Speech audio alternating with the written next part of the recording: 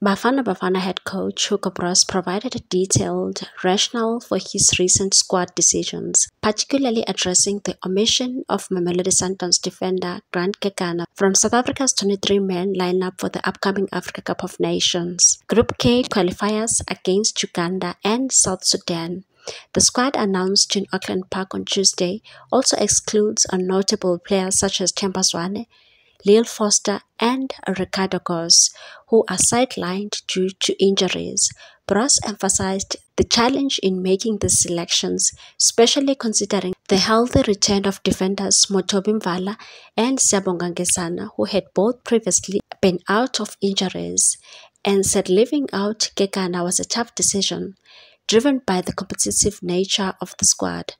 When making these choices, you constantly weigh up alternatives. In deciding to bring Mvala back, for an example, I had to consider which other defenders might miss out, whether it's Ngezana, Rushun Dotli, or Nkosinathi Sibisi. These choices are never easy, and they are part of the job. You hope they are the right calls. Broos also confirmed that Orlando Pirates defender Thabiso Sisana, who earned his first national team call-up last month, didn't make the final cut. Meanwhile, Al Ahly forward Percy Tau is also out of the squad.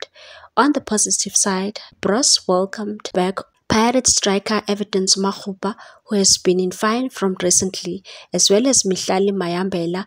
Goalkeeper Serge Stephens from Stellenbosch FC is another newcomer, replacing the injured Ricardo Goss. Hugo Broos said, "We have Serge joining us due to Ricardo's injury, and I believe he's earned this opportunity. He's been exceptional with Stellenbosch, and I'm confident he'll integrate smoothly into the squad."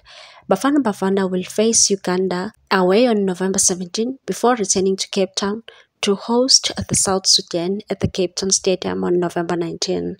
Please like, comment, share and subscribe for more sports news.